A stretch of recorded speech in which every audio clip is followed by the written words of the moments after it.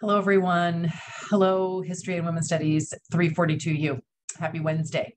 I am so sorry I cannot be with you today. I've had an emergency that needs my attention. So I've recorded our lesson for today, and I hope you find it meaningful. And I'll be back with you on Friday. I'm excited about that. I'm going to share my screen and talk you through some things for today. So I think, as you can see, I hope, we're in workshop mode today, and we will remain there through the end of the week. So let's get going. Our agenda today, we'll do a little housekeeping before we dig into substance. Then I'm going to spend quite a little bit of time debriefing your free writes from Monday. They were very, very rich and will provide a really important foundation for what we do this term, in addition to the syllabus. And then we'll end with a little in-class exercise, which will have you interacting with your neighbors and peers in the classroom and doing another one of those anonymous free writes. So hopefully it'll be enjoyable after I get done talking at you a little bit. So under housekeeping, just a reminder that to follow your syllabus, and that Friday you have 2 readings that are due in class, one by Glenn and one by Lou. And these are really phenomenal kind of big picture essays about how to think critically about the intersections of race, gender, and class when doing women's history. And we'll come up with something clever for you to do interactively to get you to do a deep dive into those pieces. And you might want to look at your keyword assignment for this week to make sure you're paying attention to the right things when you read the essay. I mean, they're very rich. There's no kind of wrong way to read them, but you do have a little extra writing assignment in your keywords. So read those pieces with your keywords in mind. Now a few other announcements. A reminder, I think I emailed the class earlier in the week that today at noon is a special celebratory reading of the memoir of a very important woman in Oregon history, Abel Louise Gordley, who was the first African-American woman elected to the Oregon State Senate. And this is her 75th birthday year. She's a PSU alum and a highly accomplished, important person in our community. So check out your pdx.edu email from me. I think I sent it Monday, and then register at OSU, Oregon State University, to tune into the webinar. And I think you'll have a really enjoyable experience, a very meaningful one, especially for our topic. The second announcement is that your sign-up sheet for weekly participation activities in our class is posted on the homepage of your Canvas, as well as in the student success module within the shell for our course.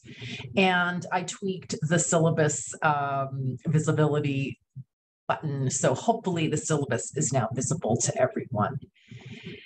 And I think those are the main kind of logistic and structural issues to hopefully get us to the end of week 1 in good shape. All right. And I guess my last announcement is really a kind of bridge comment to the substance of our reflective kind of workshop mode today. I want to double back to one of the many fascinating and insightful things that were shared in here on Monday. And that has to do with some of these reflexive speech phrases, and we're going to be focusing quite a bit on those this week. And it has to do with the one around, so that sorry, not sorry, I'm not trying to be racist, but kind of phrase that can be circulating out there in some discourse communities. And one of the things I just want to say about that is that if you have a comment, an issue, a memory, a story from your past, or any of your experiences that you are concerned has racist content and may be offensive, so you're worried about sharing it in class, please share it with me. You can share it with me privately. You can share it with me over email. You can share it with me in a chit chat in the hall. And I'm here to listen and hear you and provide some perspective. So I really want to make it clear that I'm not here, and our reflections on reflexive speech is not to squash speech, but to just be mindful about it and to be to think critically about how our words are heard and how they might be interpreted. So my basic guideline is, if you feel like it might not work in class or upset someone, you're probably right. Trust your judgment, but that doesn't mean ignore it. You can bring it to me and we can talk it through, right? We can get some perspective on it. You can't offend me. You can't offend me. I'm here to help. Okay.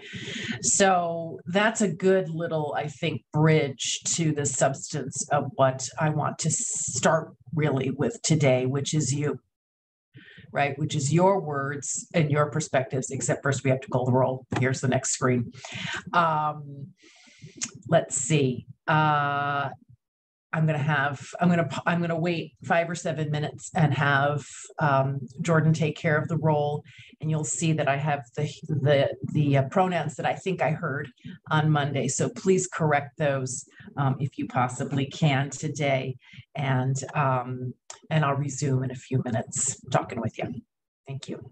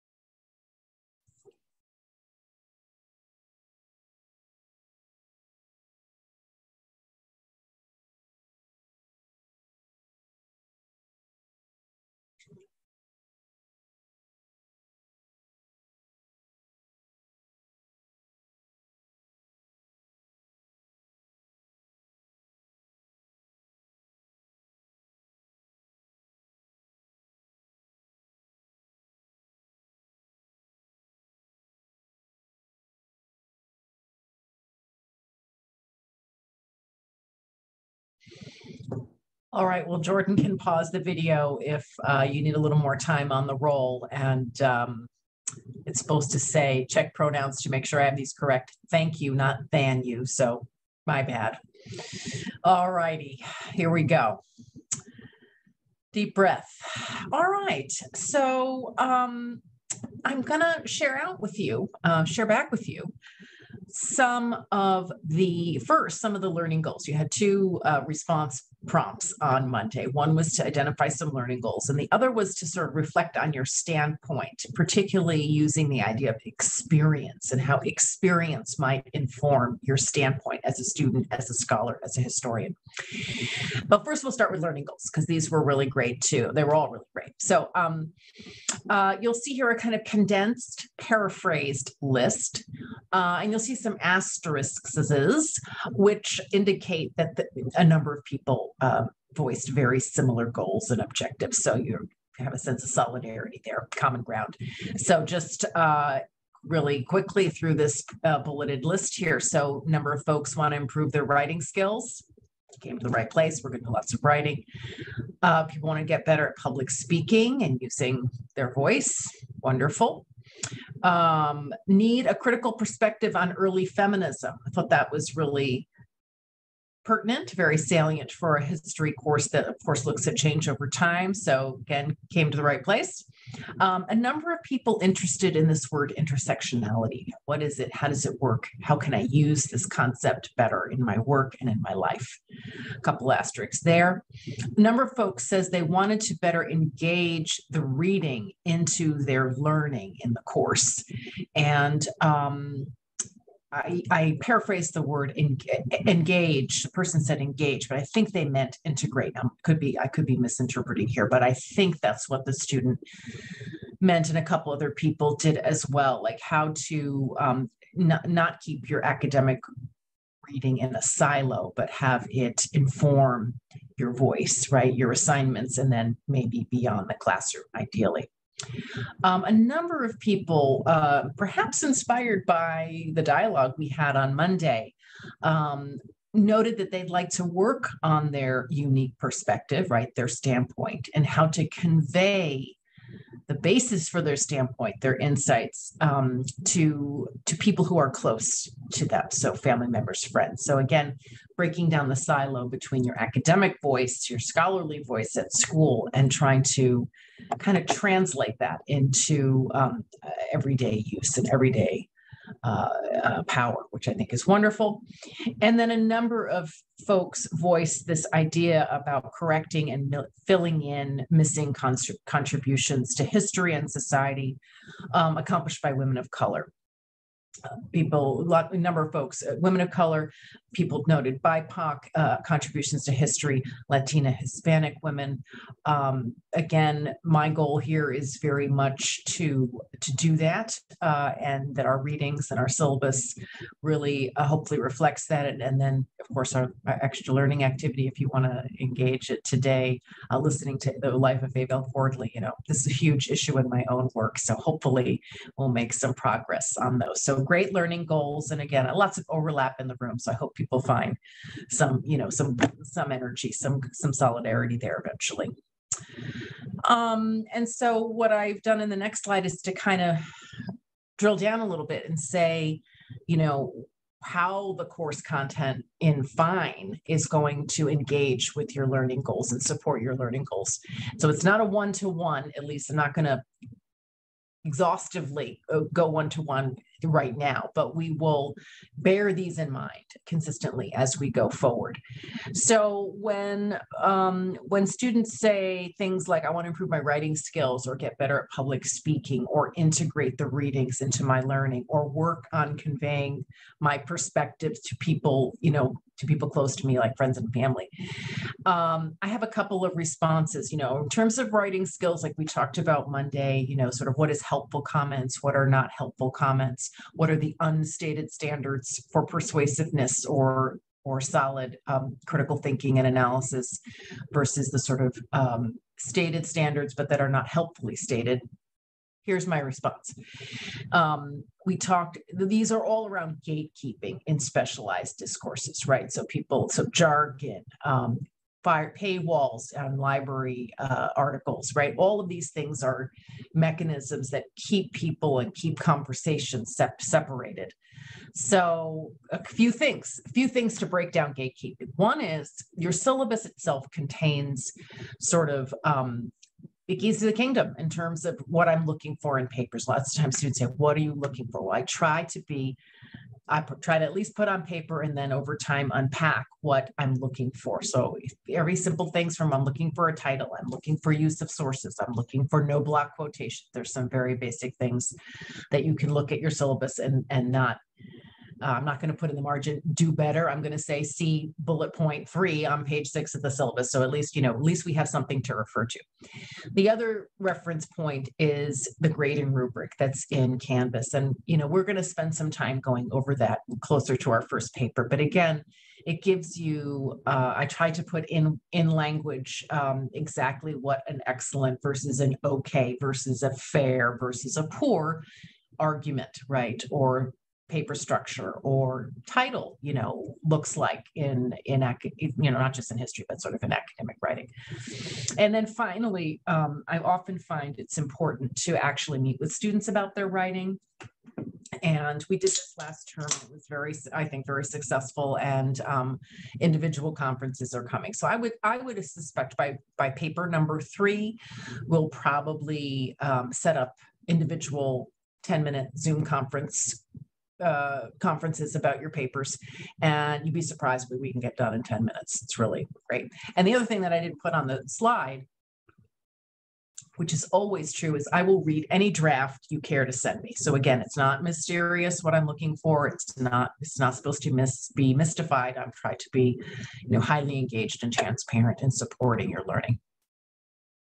So there's some things to break down gatekeeping and help people reach their learning goals. On the point around needing critical perspective on early feminism, this is great, it's great to think in history, like how early is early, but we've got most of the 20th century to look at. So we're going to be in particular looking at this idea of the colloquial expression of waves of feminism.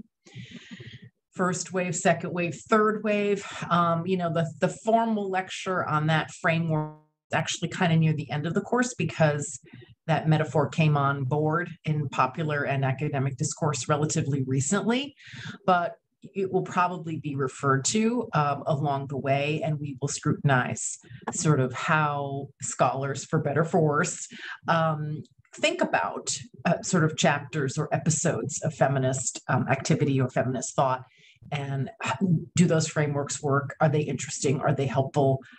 Are they not? And where can we go with those? So hopefully we'll meet that pretty squarely. And then this other wonderful learning objective about how to convey and converse with people about your academic work outside of the classroom, right? With family and friends outside of school, in your work lives, in your activist lives, in your creative lives, in your social lives. So, I guess I have at least two things, and we can come up with more to say about that. One is that maybe our Friday sessions are, when we think about the reading and we think about sort of creative activities to deepen our engagement with weekly reading, let's practice translating that in real time. We can do some role plays. We can do some, what do you say at the check stand at Safeway? What do you say at Thanksgiving dinner? We can just go right there and do some wonderful experiments in translating. Right, the word intersectionality might be kind of a game, might be kind of a buzzkill, right, at Thanksgiving dinner. Who knows? Probably would not go over too well at my house either. So what can we say besides a word like intersectionality, or the way that other phrases are demonized right now, like critical race theory? Sorry, we're going to be doing lots of critical race theory if you haven't noticed. But we can also do it without saying it and upsetting people with the buzzword. So we have ways. And so I think we should use our Friday sessions to translate, again, not to be sneaky, but to sort of try to meet our different interlocutors where they are. And I think that'll be a great use of all of our time. And the other thing I thought would help with this translating issue is actually one student came up to me at the end of class and sort of had a little family story to share about, just an outline about one of our topics this term. And they were pretty excited about, kind of connecting this personal family story to some of the things we're going to be studying in class. Yes, awesome. And so again, maybe we make intentional space for, I'm thinking about Fridays, but it obviously could be any time, but we could be more intentional about it in the student-directed segments of the weekly class, to bring in family stories, memories, objects, pictures, images, mementos, whatever brings this material to life, I think is all to the good in terms of, again, integrating, right? That word integrating, or engaging your learning at a deeper level. So I hope that these preliminary responses to your wonderful learning goals are encouraging. I feel very encouraged by the energy and the sort of ambition that was articulated in these learning goals. So I and Jordan, we will do our best to meet those where you are, and with your help, right, we'll do it together. We'll try to bring them to full flower and fruition.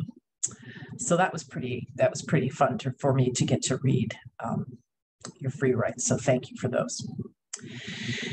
And so let's go with another little deeper dive. So again, a lot of asterisks by the word intersectionality. So I just thought, let's map it out today, since today I knew was going to be a little bit unusual in terms of the time I don't get to spend with you. So, and I'll post this video on our Canvas and the PowerPoint that goes with it as well. If you don't want to sit through the whole video and you want to scroll, I thought I'd just give you a good solid footnote and a good solid, kind of working definition of intersectionality. So first the footnote, because it's a history class.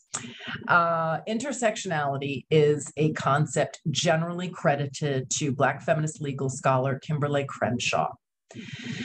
Based on her article, Demarginalizing the Intersection of Race and Sex, a Black Feminist Critique of Anti-Discrimination Doctrine, Feminist Theory, and Anti-Racist Politics, from the University of Chicago Legal Forum from 1989.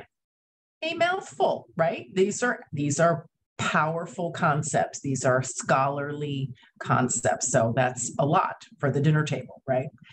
But it is absolutely critical to our course. So we want to give it this concept pride of place and work with it very carefully. And you can go read the full article if you so choose, not an assignment. It's just an extra thing if you want to look at it. I'm going to define it for you in the next slide. So intersectionality. What is Crenshaw saying? What is her argument? Well, she says a number of wonderfully astute points. She makes a number of wonderfully astute points in this piece. One is, she says, because of the evolution of U.S. legal discourse, if you will, certain categories in the law, like race and sex, have remained segmented. They're different words, right? They operate as distinct categories. And because of this separation, it's a linguistic and grammatical and also kind of political separation, African-American women have had trouble getting full legal remedies for discrimination. So she gives a few examples of this. Basically, she talks about how the law will acknowledge that African-American women are sort of covered by racial discrimination statutes, etc. But they have hesitated historically to remedy claims for discrimination that look or sound sexist. Okay. And so because the way that African-American women experience racism often has a sort of gendered dimension to it, their remedies often slide off the case, and they often fail to get relief. When African-American women bring cases on the base of what you might call regular racial discrimination, again, she does a really good job of talking about how there's really kind of no regular discrimination, right? It's always nuanced. Courts have been unwilling to offer remedies to Black women that seem to create a super citizen category. In other words, that threaten or seem to make Black women into citizen who can bring claims on two bases of identity. It's really quite astonishing how this has happened over the years. Both of these tendencies, the way that sexism sort of slides off Black women's legal claims to discrimination, and the unwillingness to acknowledge sexism as creating a sort of twofer category for Black women, both of these are endemic, they're patterns, and they leave Black women unseen and unprotected in the eyes of the law, and it's very unfair.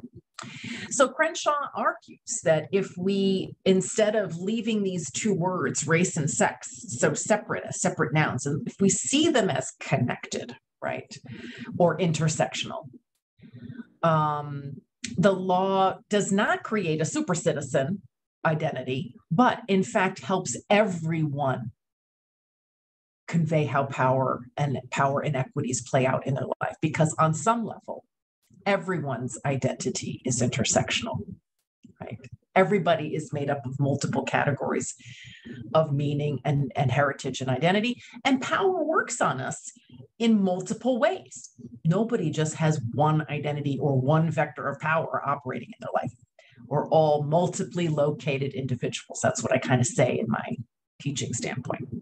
So, as Crenshaw puts it at the very last sentence of her article, when they, that is when Black women enter, we all enter the law fairly as citizens.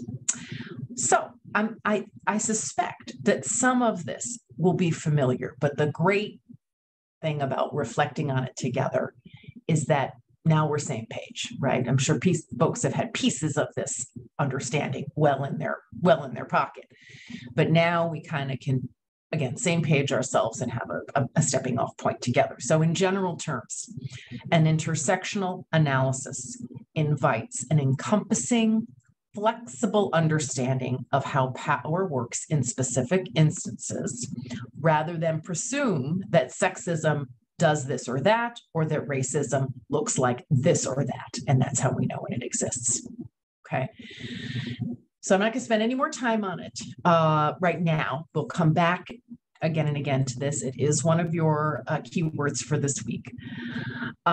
So think on it, try to put it into your own words, and we will use it hopefully with increasing effectiveness as the term goes on. All righty. All right. So deep breath. Now I'm going to, intersectionality is a great stepping off point for this reflections on experience and standpoint, which I asked you to respond to also on Monday. So I'm just going to read these wonderful insights. And you'll see that there are less than 14 because there was sort of some resonances between a few of these. So hopefully you'll see, if not your own words, but something close. And if you really feel like you haven't been heard in this exercise, please, we'll connect with me and we'll make it right. But I think I got the kind of spectrum of reflections on standpoint and experience that will be very, very helpful. And I think more or less inclusive for our purposes today. So first off, so these are quotations. These are direct quotations from the free writes. I tend to associate experience with personal history and how these experiences shape our scholarly opinions. Or even more succinctly, someone said, experience is an opinion. Okay, very interesting. Another comment, I want to expand my view of what others' lived experiences are like. Right? Also, there's no wrong answers in terms of standpoint. What we're doing is we're listening. We're listening and trying to sharpen our ears about how each of us apprehends the world and what are each of our thresholds for meaning making and proof and things like that, things that we don't often talk about. So we have to mostly listen. Next one. In my experience, education is rooted in anti-Black racism. I must be very mindful to not internalize self-hatred or racism in the guise of learning. Extremely powerful. I am critical of the methodology of scholarship due to its limited public availability and its use of language and terms that unnecessarily raise difficulty.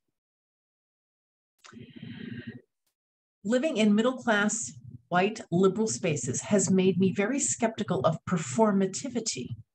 People saying what they're supposed to say, but not thinking critically or taking action. Very powerful.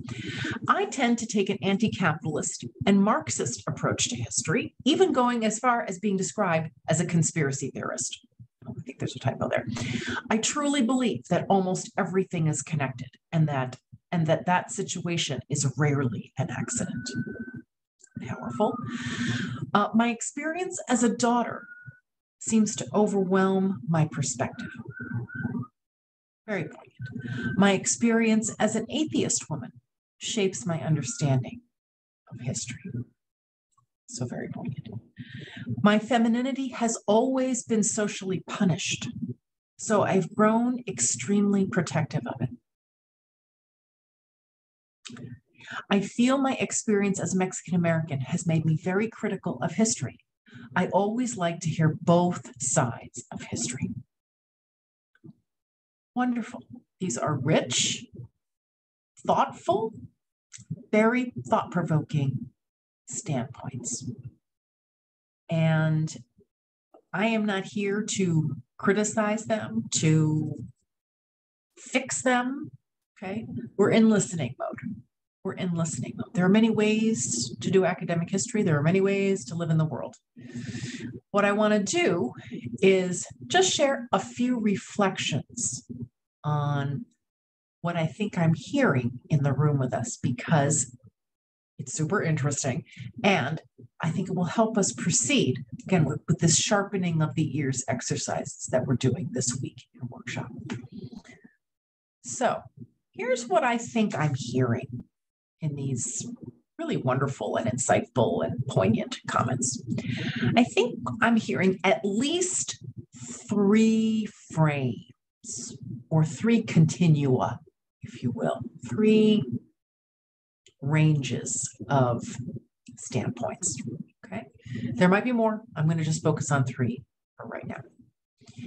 On the one hand, we have some folks who say that opinion is merely personal. In other words, our perspective, our individual perspective, is simply our own. On the other end, we have a point of view that says systems are so interconnected as to almost be conspiratorial. In other words, the individual disappears within these systems that seem so overwhelming. Okay, so I think that represents an interesting range, like how to find the self. Is the self, are we just a self that's just an opinion, or are we completely lost in systems that seem so tightly integrated and so consistent in their patterning that forget opinion is a schminion, right? So that's really interesting to think about. I mean, discuss. We could spend all term just talking about how do individuals even exist in the kind of political and historical moment that we operate in. And in a sense, we will do this, but by looking backwards. Okay, so just want to sound that out. Another range of standpoints that was articulated is there were folks who sort of said, kind of my family or my social identity is really determinative, is really primary in how I move through my studies, how I move through the world. And on the other end of that, I heard people say, my social or family identity has been consistently negated and punished or invalidated. Okay, think about that. We've got people in the room who feel kind of awash in their family or assigned identity. And then there are people who feel kind of bereft or embattled, or invisibilized in their family or social identity. So we've got a range here. Range. A third kind of continuum, if you will, that I think I heard is, on the one hand, folks who are sort of saying, scholarly or professional discourse, academic discourse is, kind of suspect. It seems unwelcoming. It's the problem. It's sort of completely tangled up with racism, white supremacy, classism, sexism, that this is really part of the problem. And, I have to be, highly critical and highly critically engaged with those.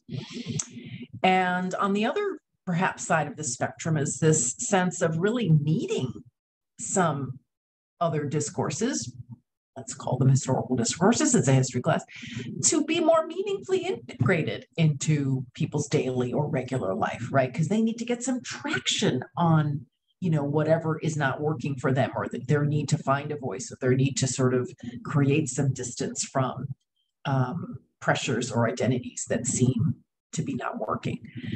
And I would also say that those 2 ends of the continuum can exist in the same person. I would say they exist, those 2 extremes of the continuum exist in me. I tend to be very suspicious of scholarly discourses for all the reasons just listed, and yet I find that I also need them on some level. So, same goes for opinion. Sometimes students say, is my opinion, can I use my opinion? Well, what else are you going to use? You have to use your opinion to write a paper. You have to use your standpoint, right? Our our challenge is to how to bring our standpoint, our view, our opinion, if you will, into relationship with some of the rest of the ideas going on in the class and in the world, right? If all we needed was opinion, we wouldn't need school, we wouldn't need to talk to one another, we could just go home. But I think we're all here because while we may have a strong opinion or we may be still forming our opinions, we don't want to do that work in isolation. And that is one of the values that I still stand by in terms of school and class and study, is that we get to be in dialogue with one another and form our opinions, but not have them, but also have them challenged, occasionally. So those are at least 3 frameworks that I hear in your standpoints. I think these are all highly productive, and I welcome the testing and scrutiny of these views. And who knows, maybe they will adjust or change as our time together continues. That would be my hope. That they change in ways that is useful to you and that maybe take some inspiration from some of the voices that we encounter in our work together. So as I noted about your standpoint free writes, which are, again, thank you for sharing, we're mostly just listening now, right? I'm just listening. And maybe I want to spend time in workshop this week for listening. This is our listening time. Who are we? What are our standpoints? What's at stake here? Can we build a learning community that helps us hear one another? And maybe our best goal I have written down here is better listening and attention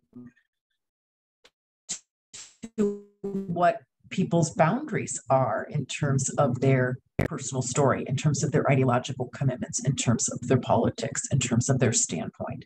That would be great. That would be great. Just a few more reflections. Some of us have not had our perspectives valued, validated, or made visible in dominant structures. Some of us have. So one of the things to be mindful of, I think, in our class is to get to know one another enough to know this person's opinion has not been valid, has not been valued, has not been heard, has not been listened to. So maybe I can hold on and let them, and listen, right? And if I'm someone who has had their perspective validated, maybe I can be okay with that and give myself even more permission to listen to somebody else. Maybe those 2 perspectives are not in conflict. Maybe think of Tessie Lou's reading this week, maybe they're different because they're actually in a relationship that we want to understand. Okay. So my point is that if our standpoints, if our perspectives, even our personal experiences might be reflection points, how did you come to your experience? How did you come to your standpoint? Might be usefully, we might usefully unpack and explore with one another what shapes our standpoint. We also want to proceed with care and caution, right? That these are, again, we're not here, history is not about proving or disproving anybody's standpoint, but understanding it and, maybe unpacking it, maybe not, depending on the situation. Okay, so just proceeding with care and caution about people's perspectives.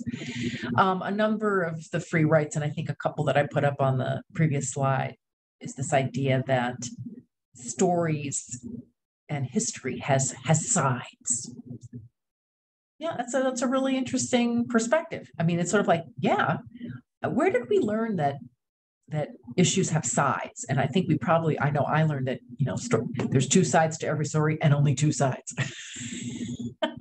Maybe not, right? Maybe there's more than 2 sides. So this idea, though, that there are multiple perspectives, right? And to be critical, the idea that there's only 2 sides, let's put a pin in that one. Maybe there's quite a bit more than 2 sides. But 2 is a good starting point. Just to be mindful, how do we think arguments, scholarly debates should go? How do we think about truth? Is it either true or false? Could it be partially true and partially false? Is that meaningful? Why, when, how? So might we think of our standpoints and our stories? Here's my final bullet point here. Might we think of all of our stories and all of our standpoints as actually intersecting or even intersectional? That is, that all of our standpoints, each and every one, deserves careful attention and exploration. Can be something that can be a site of learning, rather than our standpoints being in competition or canceling each other out. Now, we might get to a point where we have a Freudian analysis over here and a Marxist analysis over here, and maybe the twain shall never meet. This is a 300 level course, so we won't necessarily get to that kind of vetting of frameworks. I'm also someone who's not fluent in Freudian or psychoanalytic perspectives on things, so it's a little bit of a red herring point, but I think you see where I'm going here.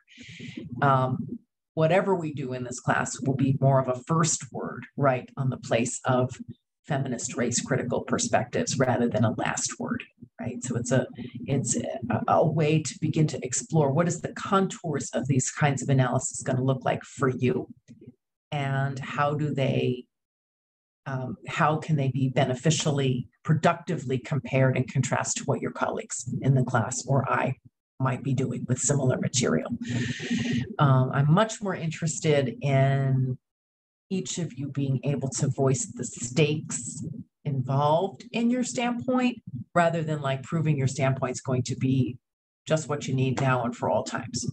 These are provisional thought experiments, okay? It's the quality of your thought experiment with yourself and with your colleagues that I'm interested in. And that I hope we can take a kind of flexible and maybe call these intersectional explorations. So those are some of my thought experiments in response to the things you shared on Monday in terms of learning goals and your beginning of an articulated standpoint for our studies. And as I've kind of been highlighting today, I'm interested in listening to you and hearing what you all are interested in learning about and interested in exploring. And, of course, you're going to have to do some listening to one another this term, although I am a bit of a talkaholic, and you will hear some lectures, and, I will do my fair share, probably more than my fair share of talking. But we will do our best to balance that with time for you to listen to one another. So as a first exercise in this kind of structured and intentional form of listening, I would like to do a little exercise. It's called the silent interview. Okay, so it's an interview without talking.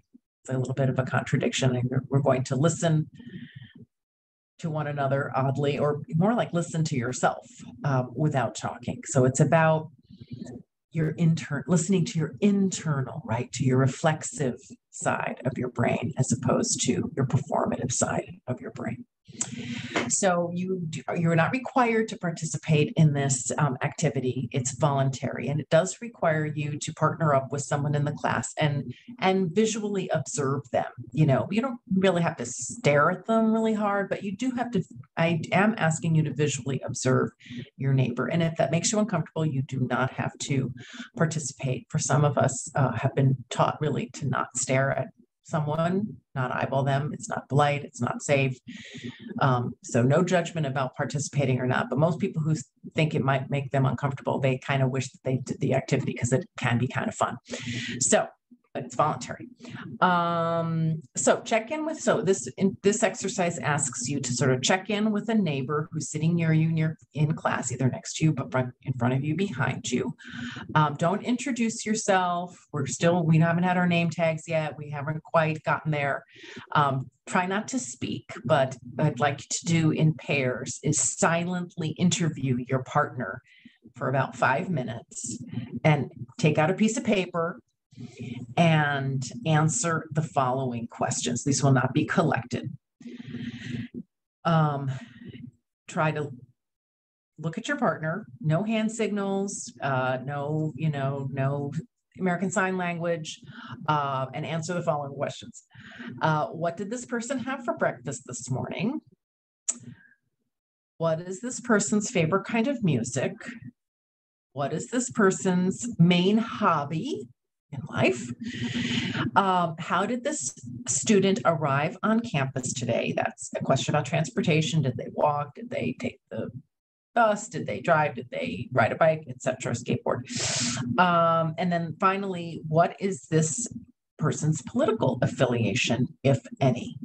So again, please no talking. Take out a piece of paper and something to write with. Take about 5 minutes, and then I have a few more instructions, and then I will pretty much stop talking, and you will be wrapping up class with Jordan, and then you're free to go till Friday. So please begin your silent interviews.